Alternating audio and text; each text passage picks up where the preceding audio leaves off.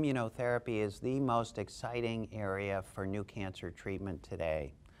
In multiple myeloma, I personally have been looking for monoclonal antibodies to target the tumor cells for over 35 years.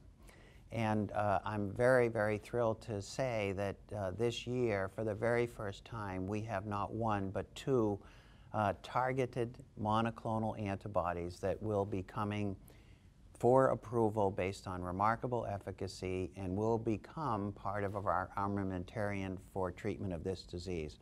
It's very, very special. The first of them I'll mention is Elotuzumab. This monoclonal antibody targets a SLAMF7 antigen. We and others found this antigen to be on tumor cells at the bedside. We brought that observation of antigen expression universally in patients back to the laboratory, and we showed that the antibody Elotuzumab could kill these antigen-positive myeloma cells. As a consequence, it went back from the laboratory or bench to the bedside, and a clinical trial of Elotuzumab as a single agent achieved stable disease in advanced relapsed refractory myeloma, but really no responses. Fortunately, this observation went back from the clinic to the lab again, where lenalidomide was added to this Elotuzumab antibody and markedly increased in preclinical studies antibody-dependent cellular cytotoxicity. Then back to the clinic, and the initial phase 1-2 clinical trials showed that Elotuzumab, lenalidomide, dexamethasone achieved 80 to 90% responses lasting 33 months, even in high-risk myeloma. So, as a consequence, we have the ELOQUENT trials, which are large randomized trials in relapsed refractory myeloma and in newly diagnosed myeloma. In each of these large randomized trials, there's a comparison of lenalidomide, dexamethasone versus lenalidomide, dexamethasone, and Elotuzumab. Presented at ASCO this year is the relapsed myeloma trial, which is markedly positive. It shows that Elotuzumab, dexamethasone plus lenalidomide extends progression-free survival with a trend towards overall survival versus lenalidomide, dexamethasone alone in patients who have had 1 to 3 prior therapies. There also is an increase in the overall response rate when one uses lenalidomide, dexamethasone with Elotuzumab versus lenalidomide, dexamethasone alone.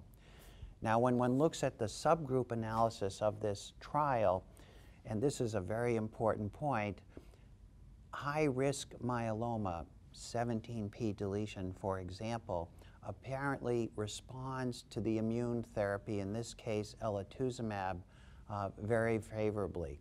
In other words, to put it plainly, monoclonal antibodies binding to the cell surface of a tumor cell can apparently be active in spite of the genetic adverse features that may be occurring within the cancer cell that are either there initially or acquired as the disease becomes relapsed and refractory.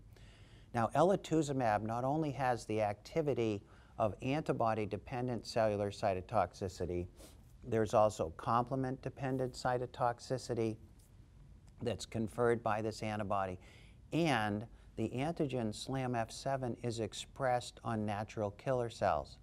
As it turns out, Elotuzumab, by reacting with SLAMF7 on natural killer cells, is an activator of their activity. So there's two different positive actions of this particular antibody, one directly targeting the tumor cell and one augmenting the activity of the effector cell. So Elotuzumab, lenalidomide, dexamethasone is highly likely to get regulatory approval in the very near future and will offer an exciting regimen even in currently virtually untreatable myeloma. The second monoclonal antibody class targets an antigen called CD38 on myeloma cells. I actually found CD38 on myeloma cells in 1983, And you might ask why we didn't pursue it earlier. This antigen is actually expressed quite broadly on other cells, such as activated immune cells or endothelial cells, or 50% of hematopoietic progenitor cells express this antigen. So there was concern by us and others that we might not be able to use an antibody targeting this antigen and achieve a favorable therapeutic window or therapeutic index. Suffice it to say, Daratumumab, which targets CD38, is extremely exciting because it mediates antibody-dependent cellular cytotoxicity. It mediates complement-dependent cytotoxicity. If you cross-link CD38 on the surface of a myeloma cell, it triggers the death of the myeloma cell, and it inhibits the CD38 enzymatic activity. So far, it has been extremely well tolerated. In particular, there hasn't been major effects on blood counts or on the immune system of the treated patients. The reason it's so exciting is that as a single agent, it does have activity in the range of 30 to 40% responses, even in multiply relapsed refractory myeloma, again, including high-risk disease, 17p deletion. Now, as was true for Elotuzumab, so it's true here for Daratumumab. Lenalidomide added to Daratumumab further augments the response. And so we have randomized trials now of lenalidomide, dexamethasone, and Daratumumab versus lenalidomide, dexamethasone that are extremely positive as well. So we're very, very excited that we have now, for the very first time in multiple myeloma, the first generation immune therapy monoclonal antibodies, and the first two to be approved in the relatively near future, both highlighted at the American Society of Clinical Oncology this year, are Elotuzumab and Daratumumab, both of which are active, but both of which are augmented in their activity when you add lenalidomide, dexamethasone. And I'll just add that combination immune approaches, in my opinion, are the future. And so this is the first example in multiple myeloma. The immunomodulatory drug lenalidomide activates natural killer cells, T cells, natural killer T cell hybrid cells, and lenalidomide also targets regulatory T cells and inhibits them. If you combine that with an antibody, as is demonstrated here with both Elotuzumab and Daratumumab, you can get synergistic cytotoxicity. So this concept of combination targeted agents extends to immune treatments. We're talking about combinations again, but it's combinations of immune therapies. Monoclonal antibodies are brand new in myeloma and have been studied primarily in relapsed or relapsed refractory disease. They have shown high response rates and extent of response, even in high-risk disease, and now are being moved earlier into the disease course on the one hand, and are also being studied as maintenance treatments on the other. So in the future, I think what you will see is that there will be targeted agents in the initial management. We know they're very effective already. Lenalidomide, bortezomib, dexamethasone, lenalidomide, carfilzomib, dexamethasone, soon lenalidomide, ixazomib, dexamethasone, that kind of a combination. But yes, a fourth class, the monoclonal antibodies, will be added, and is, in fact, clinical trials are already ongoing to see whether, in fact, adding a monoclonal antibody to an already active combination of targeted treatments can increase the response or extend the progression-free or overall survival. In terms of the non-transplant or transplant patients, antibodies offer the opportunity to maintain responses in either setting.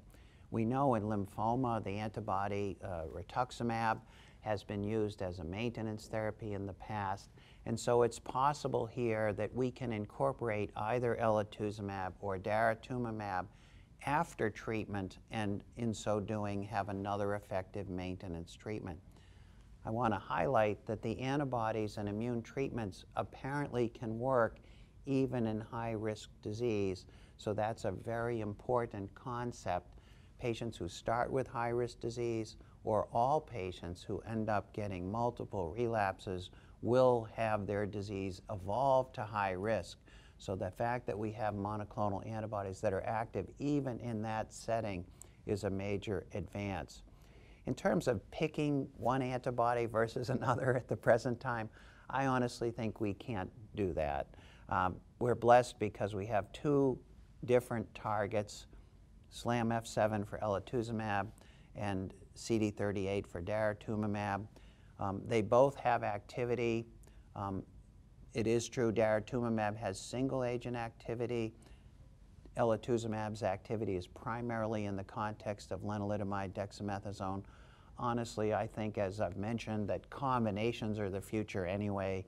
So I do think in majority of cases it's going to be lenalidomide dexamethasone and one of these antibodies. We really don't know right now which is better. Both are very active and both are well tolerated. In terms of choosing between Elotuzumab and Daratumumab, I honestly think we can't really do that at the present time. I look at it as an incredible positive because both of these agents, especially combined with lenalidomide and dexamethasone, offer us a treatment for patients who previously had none. And this includes patients who have high-risk multiple myeloma, either initially or whose disease has progressed to high-risk status by virtue of multiple relapses. So these are patients who were treatable before, who now are having a very effective and durable responses to these novel antibodies.